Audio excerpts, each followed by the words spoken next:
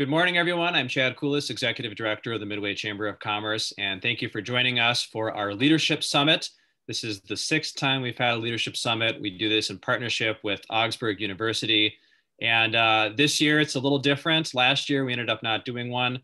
This year, instead of having a few breakout sessions in the morning, we are just doing the one here at 11 o'clock, and then we have our lunch presentation at noon, and I hope you can stick around for that as well. And as I mentioned, we do this in partnership with Augsburg University. Our sponsor today is American National Bank. You're going to hear from Kathy Berkey at noon. And we appreciate our partnership with Augsburg, and they've always been really instrumental in helping set the agenda for today. I hope you're going to have a lot of things that you can take away from this. This is being recorded. I'll also mention that if you have questions, please put them in the chat and we'll get to as many of them as we can. At this point, I would like to welcome our partner in this, from Augsburg University. Please welcome Alan Tuchtenhagen. And you're on mute.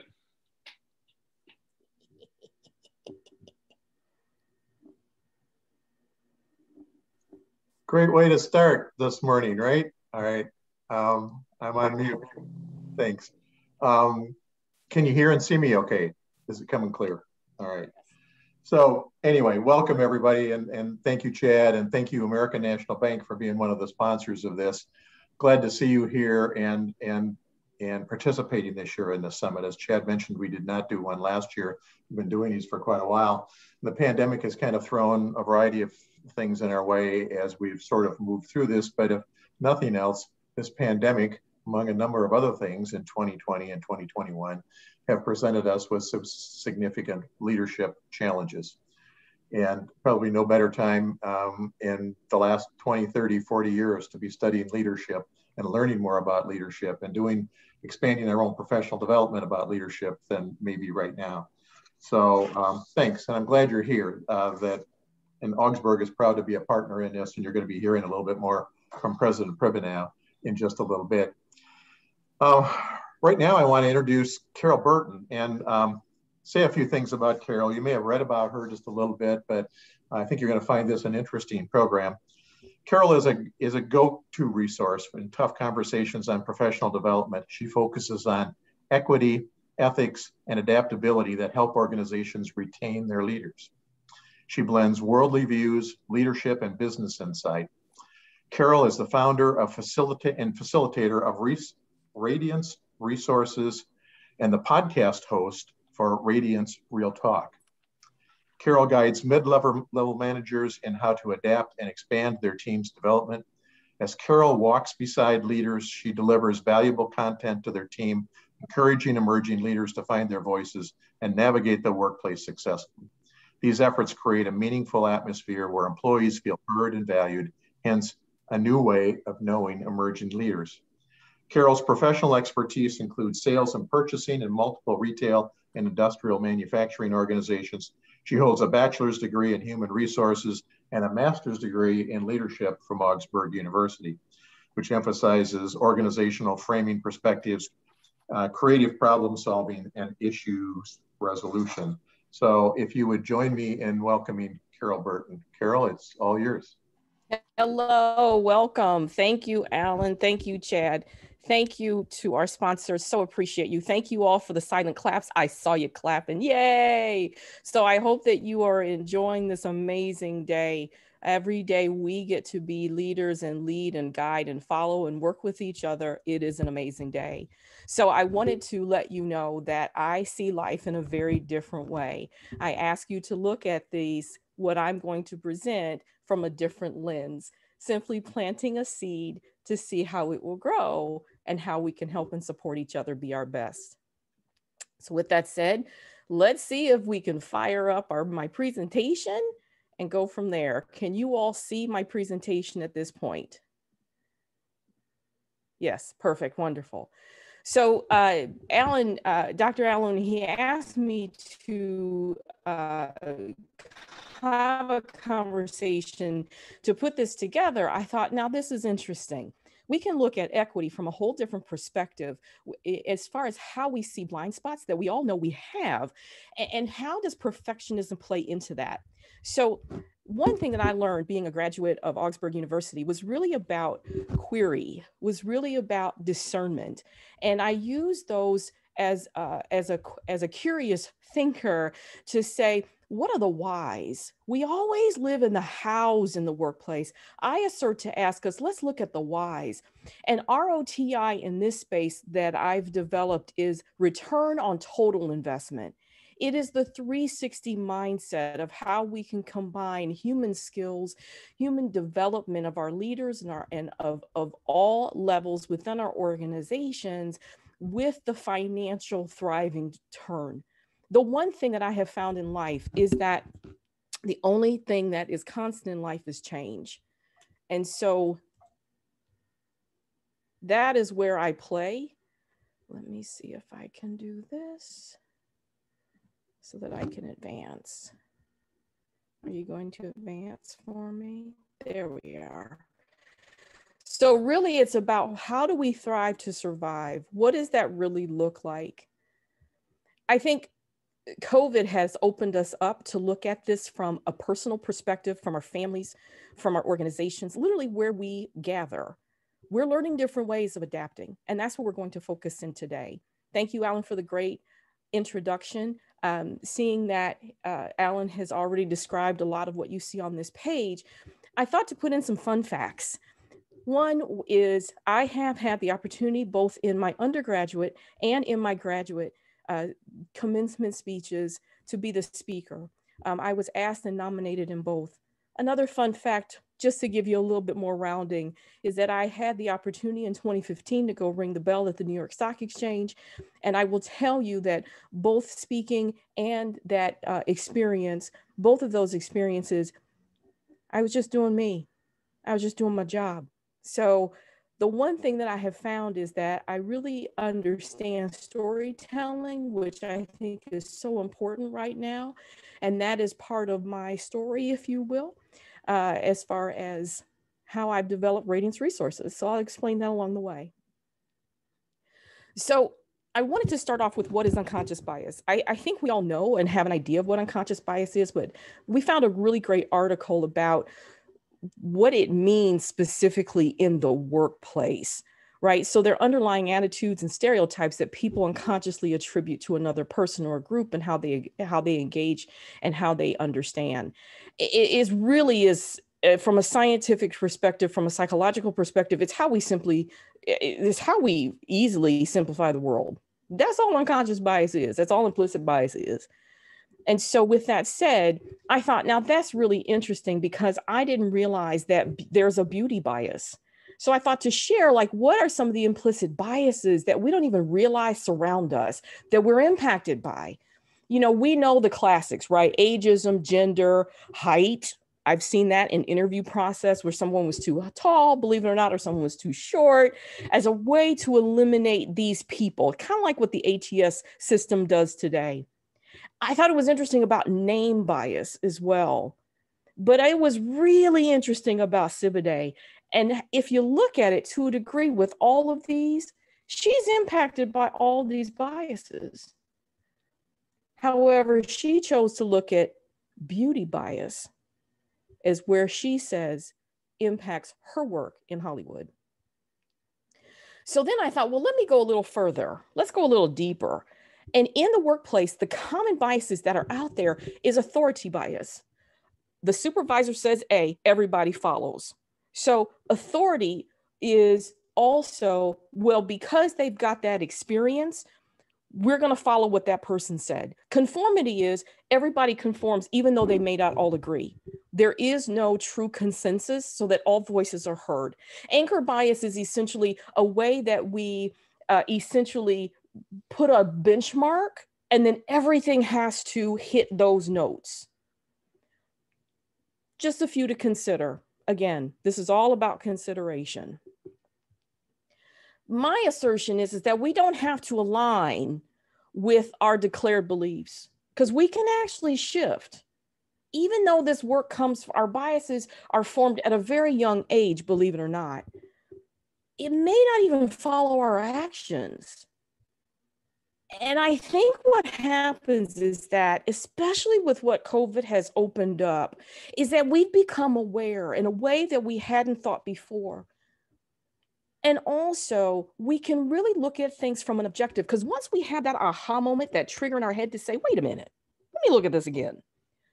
Then we're open to grow. Theoretically, we're open to go out and learn.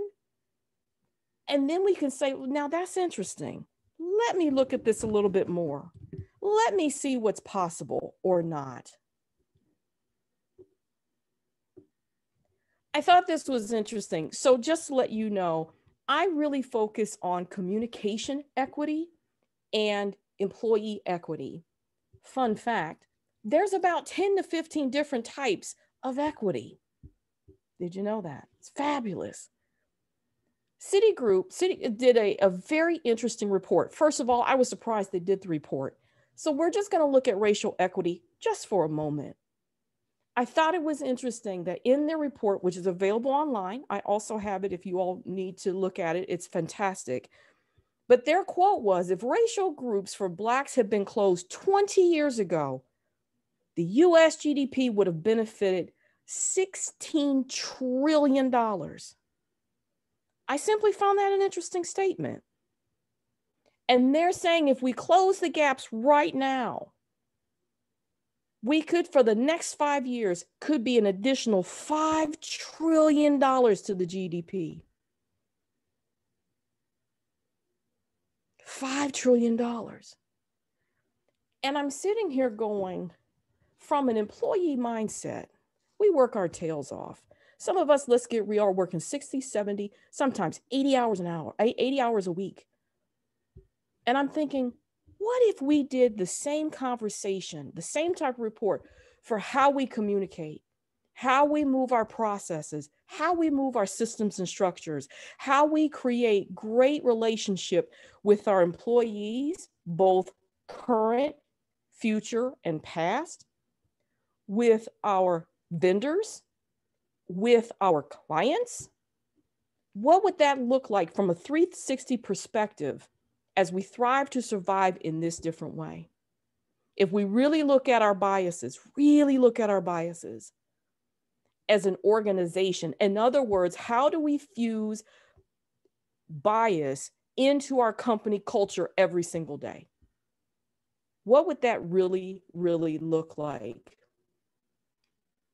It's just something simply to consider. So I want to stop for a moment, if you all don't mind.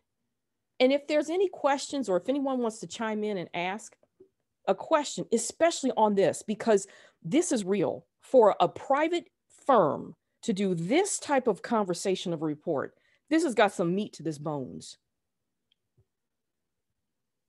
Or if you have questions on implicit bias in general. What does this resonate for you?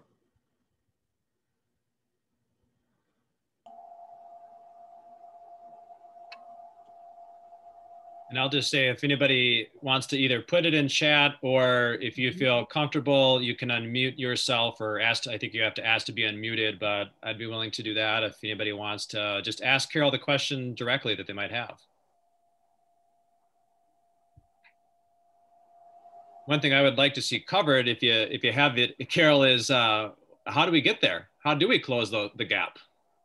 It's a process, and I will be going through it. Because these gaps about different types of equity, the different collocations of equity, for me, all stem in communication and implicit bias. That's where they all stem. So it's a mindset shift is what my argument is.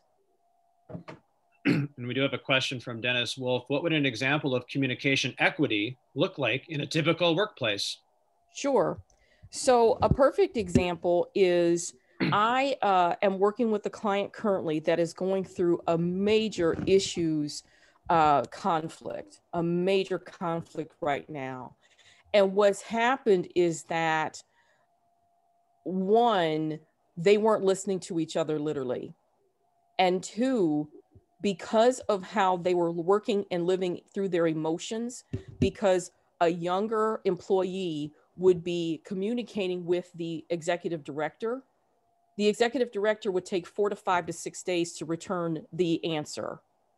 The young employee may not have realized what's on the plate and may not have understood the gravity of how much is on the executive director's plate.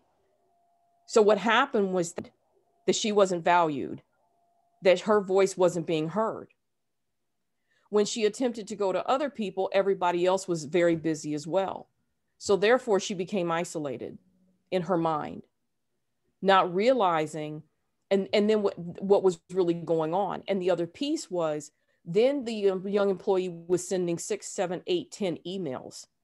So therefore, the executive director started getting annoyed. And so this was all through email. So at one point, the young employee decided to create a meeting because of the frustration level was getting so high. Well, the executive director said that she would come and she didn't.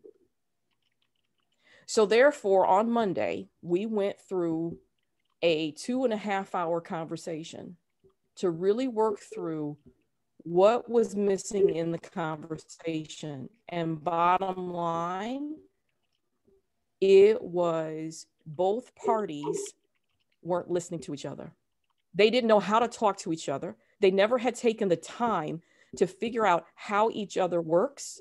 There was never necessarily I had this happen again with another client, where in that case, they didn't even sit down to do an orientation with that young person. So therefore, that young person was so confused and was missing deadlines that everyone was getting upset at him, and he didn't know why. So it's a lot of times it's breakdowns in what is assumed, what is thought to, you know what I mean? It's like what is assumed may not be the same because the executive director had a different communication orientation than that young person did. And the other thing in this case, a third case that I've had is that then you have a cultural difference, because there was another mid-level manager who was having issues with a younger employee. The younger employee is half Palestinian. So you've got that going on, right? You know, as far as not even realizing the culture. So when I talk about culture, I'm not talking about race and nationality. I'm talking about orientation of where that person comes from, of what their learnings are based upon their experience and knowledge or lack thereof. So those are the different nuances of communication equity that come in play. Thank you, Carole. That was a good question, Dennis.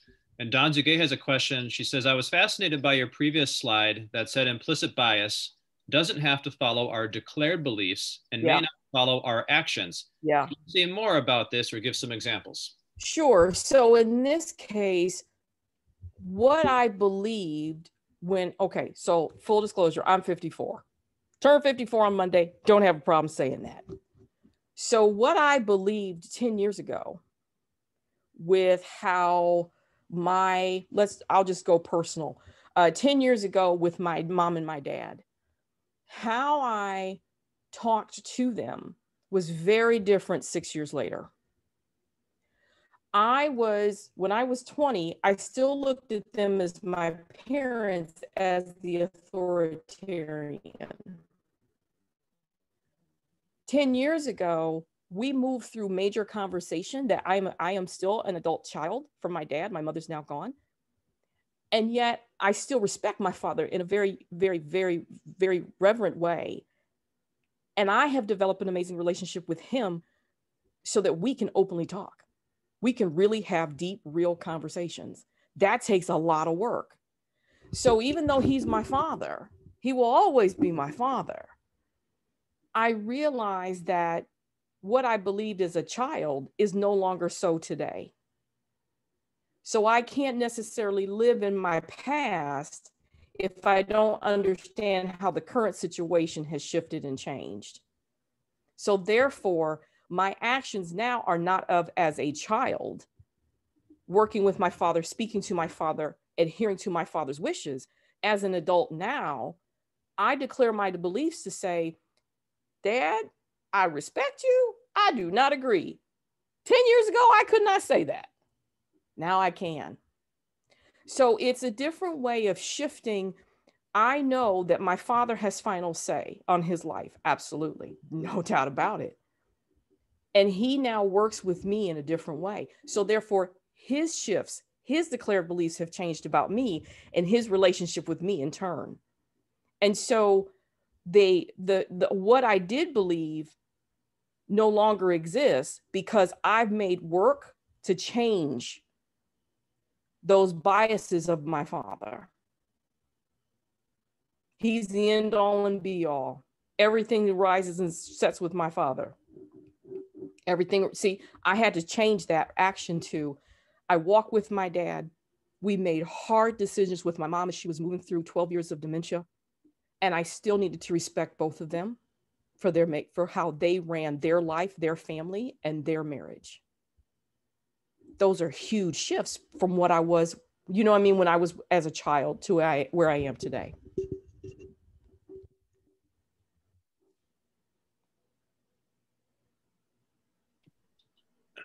Thank you, Carole. We don't have any other questions right now. Okay. So now might be a good time to move on to your next portion. Not a problem. Perfect timing. Thank you for the fantastic questions. I am a vulnerable leader as well, so I do share my life. I wanted to share with you a real quick video that I was inspired to create earlier this year. And it was a different way of looking at understanding equity. So hopefully this will work. If not, I have a backup. Hi there, Carole Burton here. Hope you're doing well. A couple weeks ago, I was in an interview and I started telling the story about the apple and the apple tree orchard. Basically, if I have an apple in my hand, think about your favorite one or your favorite fruit or whatever. And I only concentrate on that apple in this case. I get afraid that I'm gonna lose that apple, right? Some people would call that the scarcity mindset. Because if I lose that apple, I've lost control. My question is that really true? Is that a truth or the truth?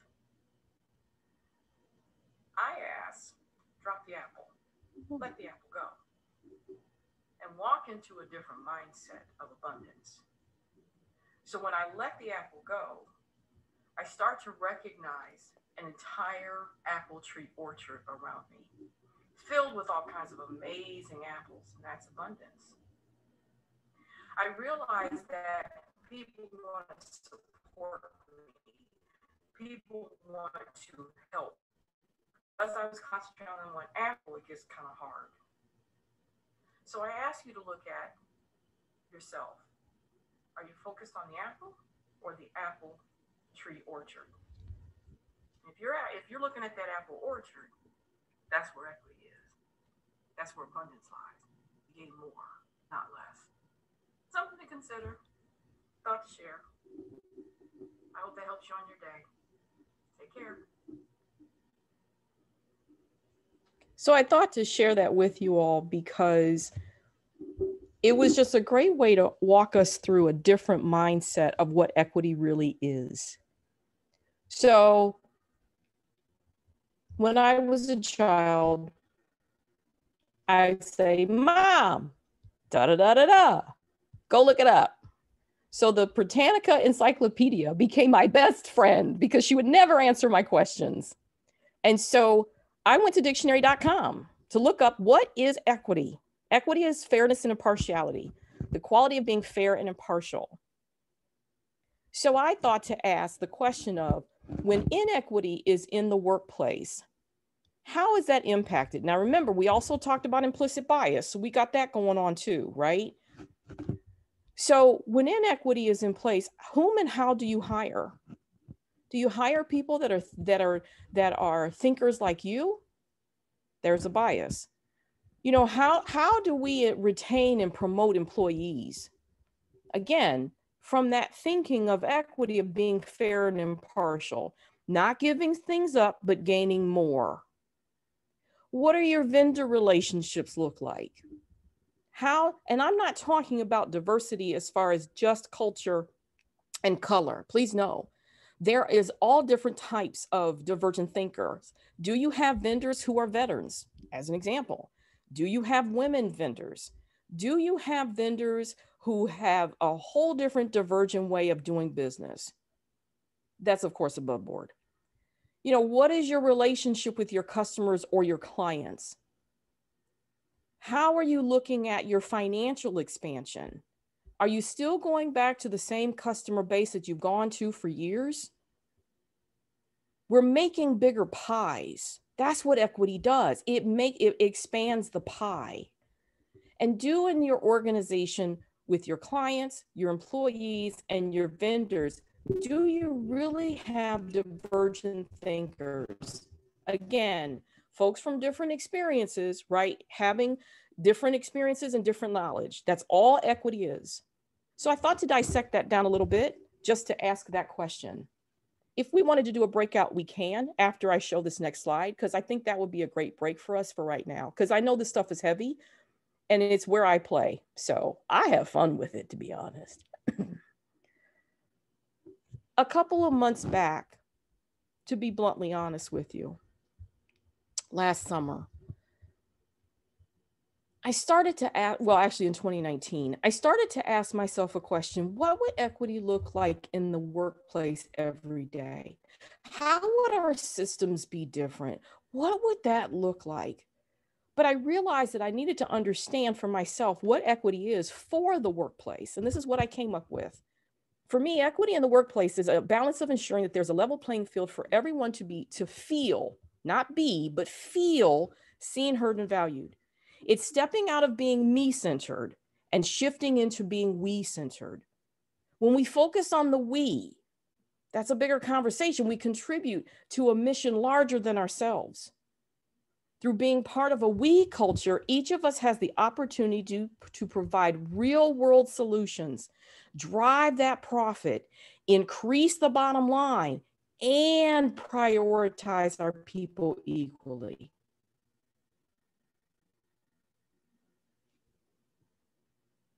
It's a different perspective. So then I kept hearing this language, DEI in the workplace, DEI in the workplace. No stopping on that paraphrase, DEI in the workplace.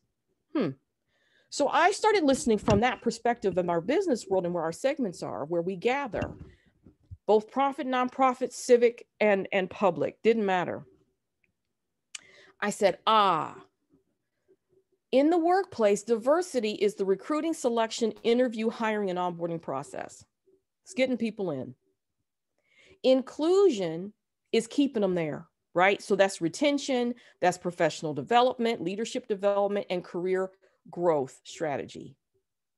And for me, the engine that connects the two is that daily equity practice that I talk about, as far as the systems and the processes for sustainability. For me, in this case, equity actually connects the diversity and inclusion in the workplace. And that's it. So it's very different, you see, than if we look up dictionary.com, right, of what diversity, equity, and inclusion are. I wanted to bring this as a bonus, again, from a different mindset.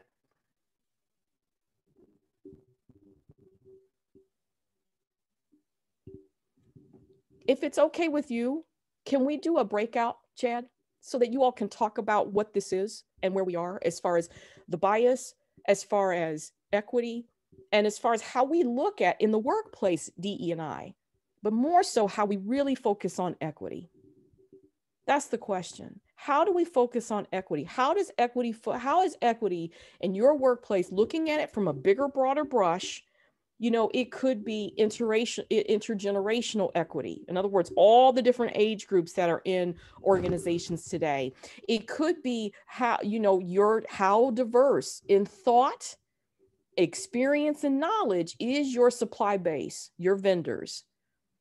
What are you doing to help mold and shape your vendors so that they can be successful, and so can you in your cost savings, cost avoidance, and cost reductions? Because that's where the game is when it comes to that space. We all know this. So I always look at the money as well as the human skill space. Always. They are, to me, that's the 360 of the ROTI. And we can do this just for a couple of moments, however you want to push that out, Chad. Why don't we assign people in breakout rooms and they can have a small group time, and maybe we do that for, is 5 minutes good, Carole? Yeah, that should be great.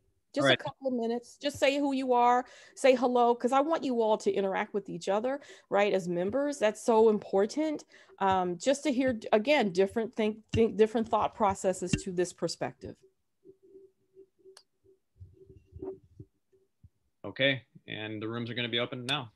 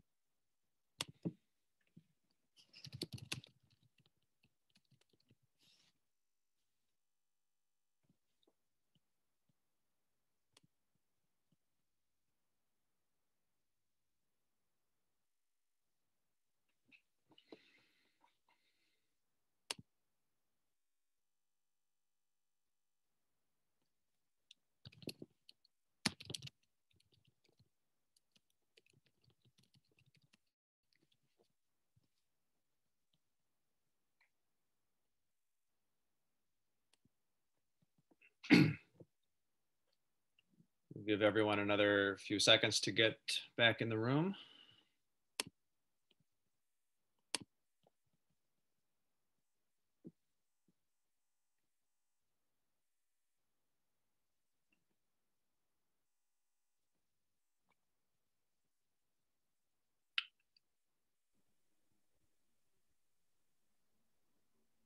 All right, Carole, I lost you for a second. I see you now.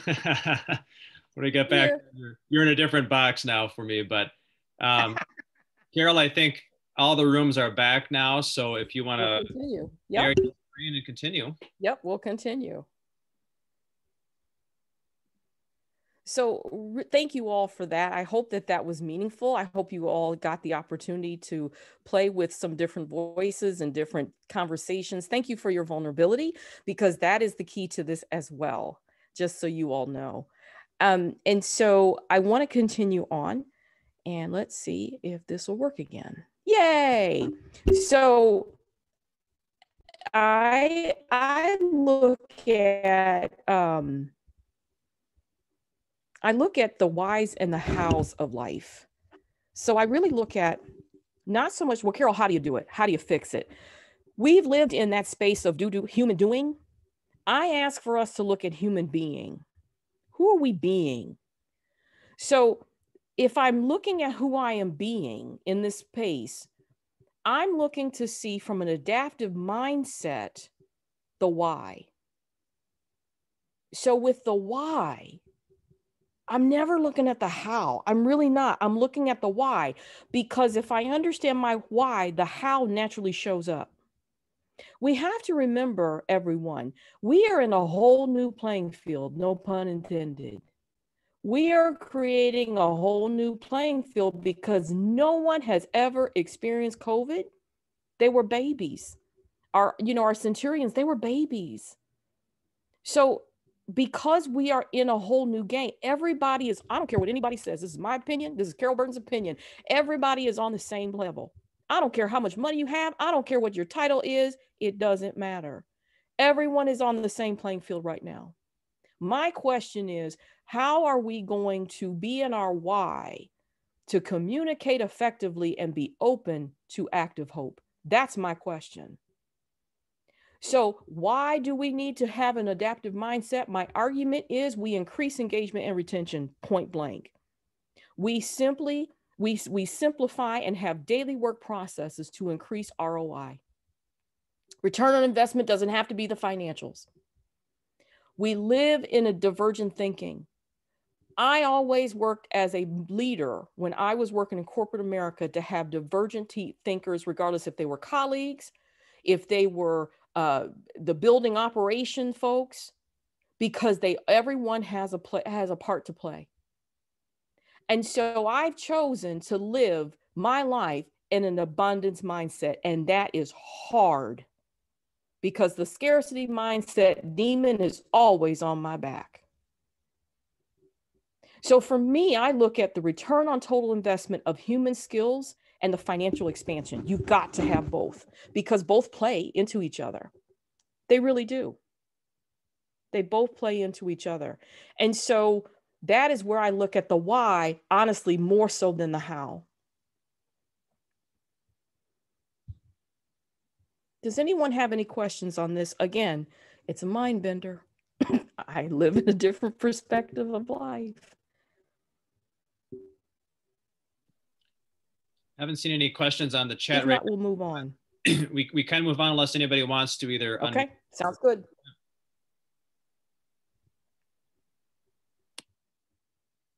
Carole, can you say more about, we'll move on. Thank you. About the simple daily work processes? Yeah, that is where we create equity in the workplace every day with the systems and processes. So what I do is that I actually look at how people are communicating, what language are they using in their communication style when they're connecting with someone, regardless of device. Because of the fact that we are in Boxland, as some people call Zoom and the other software applications out there right now, we can't rely upon necessarily the energy, although I work really hard to create an energy space in the containers when I am virtual. And that's a skill set unto itself, which is an amazing process for me. It's really in our daily workplace. What systems are so incredibly cumbersome that absolutely make no sense that causes consternation with the team? I think that simplicity is the key to life right now. And common sense is part of that. Do we need to go through 12 steps to get an invoice through? That's my corporate procurement question. Do we need to have 50 documents for a vendor to become certified and blessed in your organization's vendor process? Do you really need that? If they've been vetted as a BE or if they've been vetted from the feds? I don't know. It's questions like that I ask. What are the processes and systems that you have in place that have become barriers because things have become so complicated? That's the question. It's simply a question. Thank you for asking. So I wanted to talk about the impact of perfectionism. You know, I've seen this a lot. I've actually been involved with this in my own way about burnout, an all or nothing attitude, anxiety, and depression. Life has changed for us dramatically. My great grandmother used to say, used to is dead and it's never coming back. The impact of perfectionism within equity is that it becomes cumbersome and it doesn't really allow a growth mindset, self-compassion, self-care, right? That mental well-being that we are all experiencing on various levels. It diminishes our communication and how our free-flowing thinking may be deterred. Because we've got to get it right and we've got to get it perfect. Do we really? So what, now what? I thought to ask that question. So what, now what? I think simply it's about adapting. Notice I keep saying these words. It's about adapting. And so the who is an adaptive mindset. It's adaptive leadership. It's a real model of the original 23 that exists. Adaptive leadership is very much centric as far as customer-centric, employee-centric, vendor-centric, client-centric. I will tell you the adaptive leadership model is very close to the platinum rule. Thank you, Dr. Tony Alexandria, from his work from 1996, where he said the platinum rule is treat others as they want to be treated. I look at that as to see life through their lens, step in their shoes, live in their space. I will ask the how. I think it's adaptive leading is a way of thinking as far as how we are aware of changing our environments, our awareness of the overall scope to shift, and being vulnerable to gain team guidance, As an adaptive leader, I'm point blank saying, I don't have the answers. The V word for our leaders is so hard, and yet that is where our freedom lies. As an adaptive leader, I'm also yearning for a fresh perspective. I've been going around the same wheel for years. Shifting the energy, shifting the mindset, choosing a different way, being vulnerable. So I close that with you. And to be honest, I have a confession.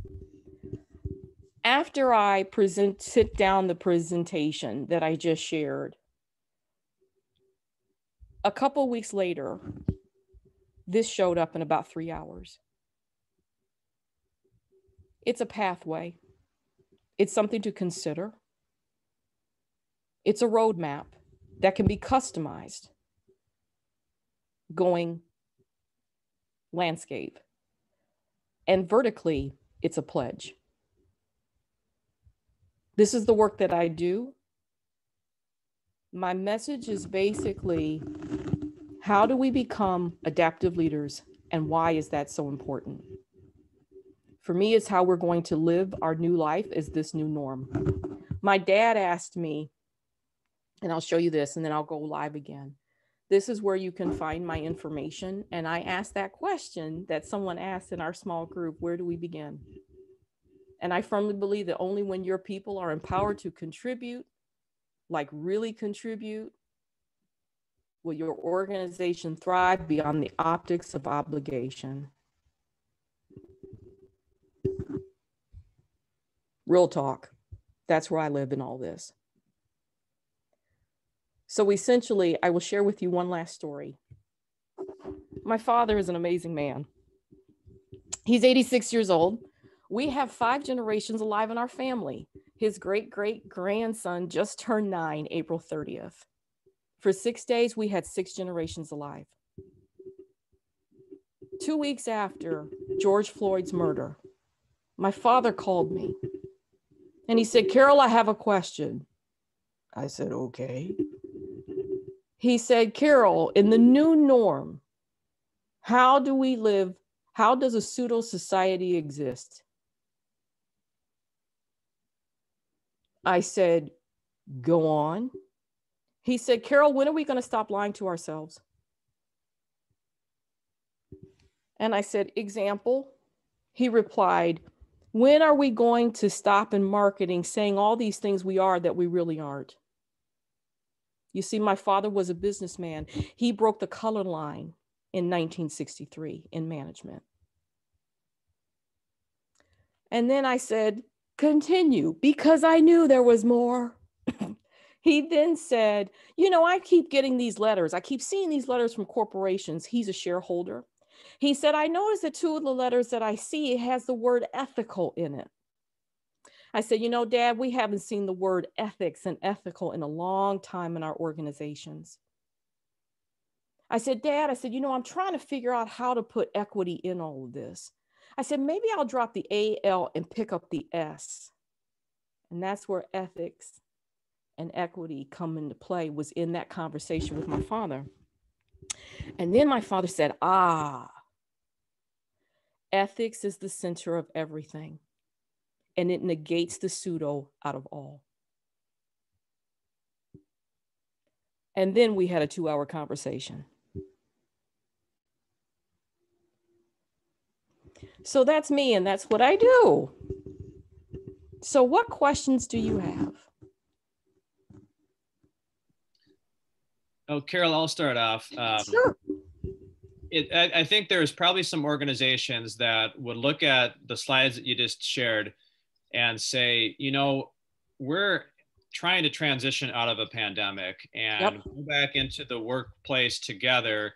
We've got other things we need to focus on right now, but it seems like this would be the perfect time to make major changes with your organization, including incorporating a lot of what you just said. Yeah, it is. And so I had a priest that a lot of people would say he was late. And I always asserted he was always on time.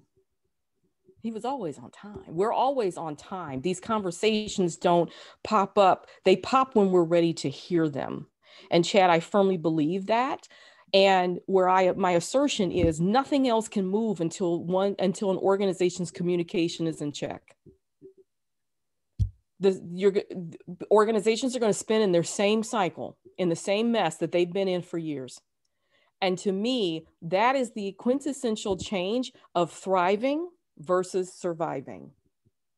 Because if organizations do not choose to figure out a different way and a different mindset, they will not exist between 3 to 5 years from now. It's a guarantee. I guarantee it. We can see it. You can feel it. You can smell it. So that's my assertion to that question. And I think that because of all the shifts and all the adapting that had to happen last year, there were many organizations that said you got to have your butt in the chair in the cube, are now realizing their employees are probably working 3 times more than they did a year and a half ago. My question is, do they have to work 3 times more to prove themselves in remote or hybrid working? Carrie Miller just did a fantastic interview yesterday on this very topic. If you haven't gotten a chance, listen to it. It's really good. And bottom line, I kept hearing from the Harvard professor, from the woman who was like the expert, amazing, amazing, amazing communication, how you communicate, how do you actively listen? I call it the ACT OF series. It's a theory I came up with. The ACT OF series is how do you actively listen? How do you actively reflect? How do you actively observe? And how do you actively create hope? And I think that's where we are, Chad. We're at an inflection point in a different way because of how important it is for our mental wellness. That has shifted dramatically and has impacted all of us. And it will continue to for a while. That's not going away. Thanks, Carole. Sure. If he has other questions, either pipe in or put them in the chat. We have one here. It was mentioned earlier that with the pandemic, we are all in the same situation. Yeah. There are arguments against that, saying we are all the same storm, but our situations are different. Can you talk about this from an equity perspective? From an equity perspective, if we were in the same space, we wouldn't see all the gaps because all the gaps are continuing to be amplified and exposed. So when I say we're all on the same playing field, mentally, we're all in the same spaces of what do we do now? Where do we begin? Well, I'll try this trick, or I'll try that act, or let me fix this. Well, here's, you don't hear 5 ways to get through the pandemic, 2 ways to da-da-da-da, da-da-da-da-da-da-da-da. That's the optics mess. Sorry, I apologize. But so for me, and yet I don't. And so for me, that's the real conversation. It's all about, it lies in the optics. And that's pseudo society. That's what I'm talking about. So the more that we do the pseudo society thing, it'll be interesting to see where we are not in the next 5 years. But here's the other piece. We as a human collective are moving away from the structures and the systems that no longer work. And we're creating what's new today because we no longer need them. That's the other piece that's happening. We're growing beyond the systems and the structures of the past. That's the other thing that COVID has forced us to look at. So that's what I'm talking about as far as that equity space. Great, Carole. This is we probably have time for 1 or 2 more questions here. Russ Peterson says, in my profession of architecture, it's primarily about access. Yes. 6% of architects were minorities in 1970, and it's 6% today. Yep. 6% of architects who graduate are women, but only 20% are practicing. Yes. Access to the profession through college, internship, and management style are the primary factors. As for designers, it's a struggle to create designs that thrive for everybody because of the history of Western design and development practices driven through quick profit and historical MBA management styles. Yep. It seems so insurmountable. What's the first step? I think the first step is going to the people that you want to bring into the organizations. And that is the internal work of every single leader in the organization has to do their own work. They've got to recognize their implicit bias. They got to recognize where the inequities aren't happening. They've got to ask, we don't know what to do. We need your help. There are people from all walks of life that are utilizing technology in a whole new way. You got to go find them, but you got to do the work yourself first, because inauthenticity can be smelled a mile away. If one is not authentic, you will not get the people that you want to come into your segment. Period. End. Great. We have one more question here. This is from Dennis Wolf. Perhaps touching on what your dad was asking about, how does corporate America discern between doing what is ethically correct versus wrapping itself around what seems politically correct to gain market share in its industry? Again, it's about being authentic. Every single leader of every organization has to look at themselves in the mirror. COVID forced us to look at the stuff we do not want to look at in the mirror. That's what happened March through June. We had to look at our stuff. So what did we do? We started cleaning our homes. We still weren't looking at ourselves in our own mirror. We started cleaning our homes. What did we do? We sold our homes. What did we do? We went and bought mobile homes. But we still weren't looking internally. Those who looked internally said there's got to be a different way and have pivoted and adapted. And those are the organizations that are being attractive. It's all the internal work. It's all the individual work. That's where all this begins. And every single leader makes impact in their company culture. I don't care what anyone says. In my mind, that is my truth. And that's where I lie. Every single leader, every single executive leader influences daily. Again, the daily equity practice. That is how you make, that is the work that needs to happen to make the changes. And that's what I get to play in. And if people are serious about the real work, I would love to connect. And yes, I am on Clubhouse, by the way, as well as LinkedIn, as well as Facebook and Twitter and Instagram. I do hang out on TikTok a little bit. All right. Well, thank you so much, Carole. It sounds like people should know where to find you, and we'll be able to give them your contact information as well. That concludes our morning session. We have our noon one starting very quickly. Why don't we take about a 2-minute break? You can go and grab some water. Maybe we'll make it 3. So we'll start again at, let's say 12:03. We'll come back on here, and we'll see you all very soon. Thank you, everyone. Please reach out. Would love to connect anytime, anytime. Thank you for being in this inquiry with me. It's a great journey. Thank you, Carole.